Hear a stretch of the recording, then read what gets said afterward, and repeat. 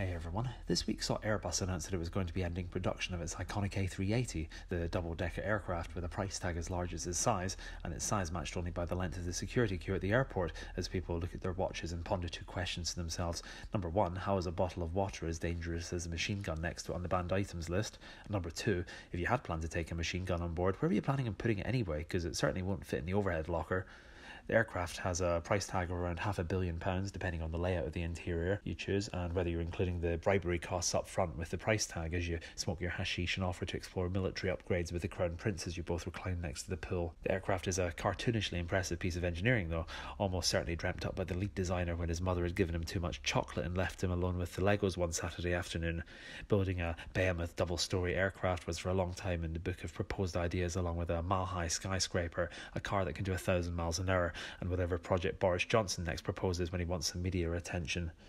It is, of course, worrying for the workers in the southwest of England, who ironically live quite close to the road the A380, which goes to Torbay, by the way. But to suggest that, as the BBC has, that the decision to cease production of the aircraft is somehow because of Brexit is akin to suggesting that choosing between a glass of Malbec and a glass of beer is a political one that is dependent upon whether you side with the Argentinian position on the Falkland Islands.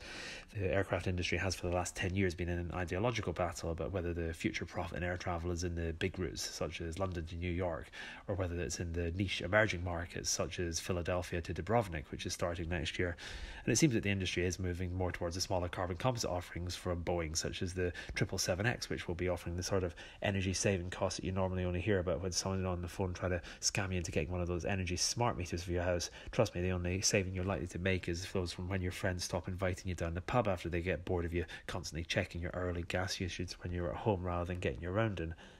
Back to the aircraft, though. Overall, the A380, it comes across as a fantastic metaphor for the Airbus's beloved EU, really. Initially an impressive idea on paper, but in reality, oversized, too expensive, mostly for the benefit of Germany, especially for the benefit of those with an expense account, not in line with general consumer demand, starting to come to an end, and, I'm going to go out there, unlikely to be around in 20 years. Anyway, see you next week. If you like these, click subscribe.